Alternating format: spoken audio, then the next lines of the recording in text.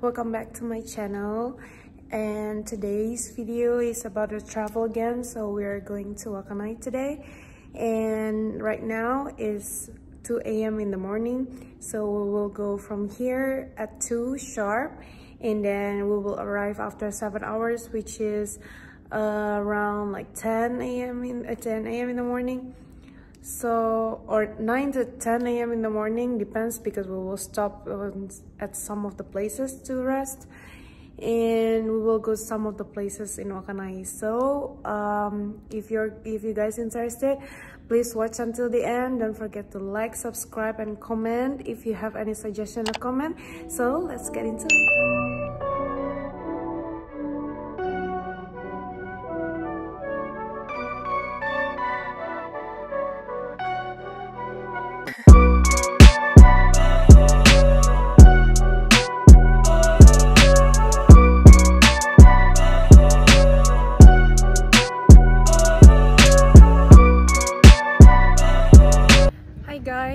Finally, we arrived at our first stop, which is Cape Noshappu, which located in the northwest part of Hokkaido Island.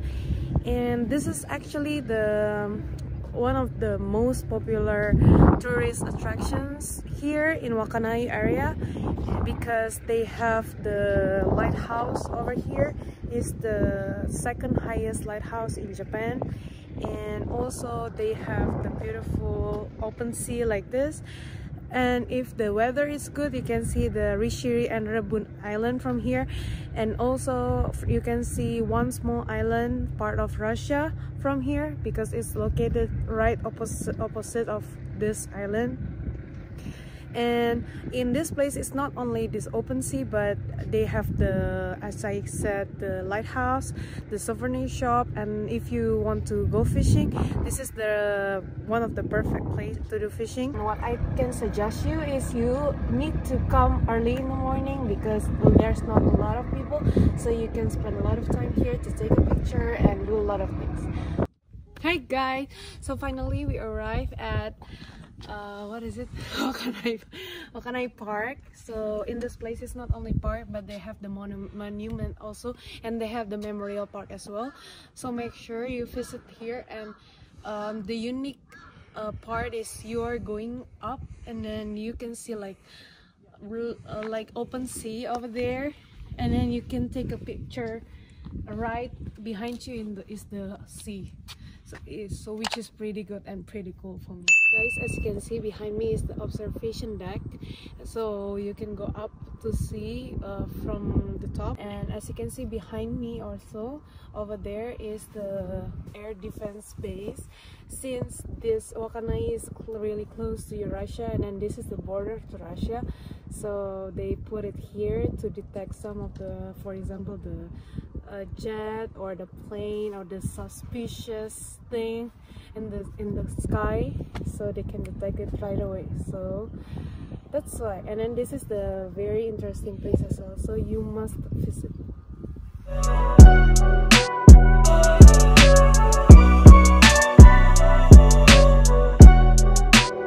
So they have free swing here, so we can enjoy like this with the view, the magnificent view.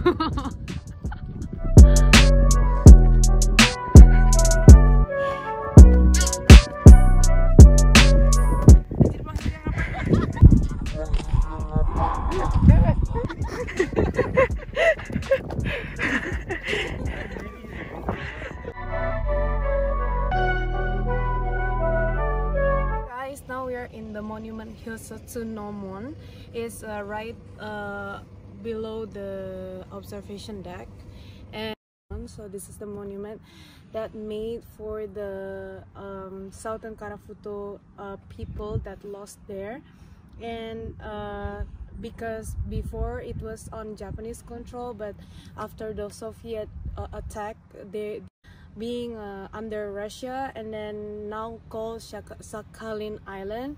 And it was built in 1964, this monument, and the gate is 8 meters tall, and then in front is right away the 2 meters female statue which looking up to the heaven, and then it's like she hoped to the heaven for the rebuild, for the mercy for the people that lost and died in the Karafuto Island. So this is the interesting statue for me, and then with a lot of meaning behind it. And then right on the left side of the monument, Kuni no Otome no Hi, which memorial monument also for the 9 maiden telephone operators who gave their lives at Karafuto Island. And this monument is built for the honor of the ladies, the 9 maiden who perished in the line of duty as at the Mauka post office in Karafuto. So now I'm in the Breakwater Dome. So it's only 8 minutes from the Wakkanai Park. So you can see the observation deck right behind me. So it's kind of interesting because the tourist attractions is close to each other, so it will be easier for you to reach the places. So then, and make sure to go as early as possible so you can reach everywhere.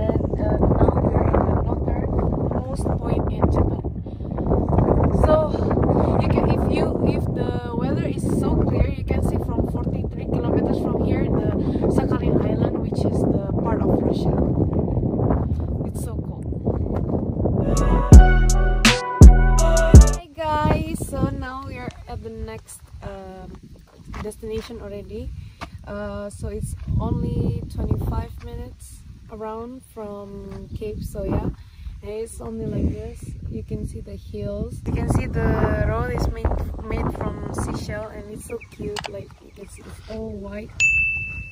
So yeah.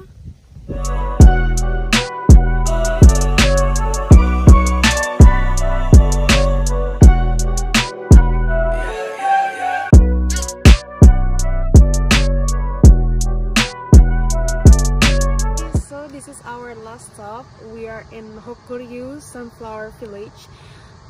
So here the sunflower plant around me. This year, because of COVID-19, they don't plant a lot because it should be like 1.5 million sunflowers plant. So it's only like this much because we asked before, and then they said okay, at the back of the onsen area they plant this one. So thanks to that, guys, so we can still see the sunflower. So that's it for today. I hope you enjoyed this trip. If you have any comment or question or suggestions, please kindly comment down below, and then don't forget to subscribe, and I'll see you on the next video. Bye.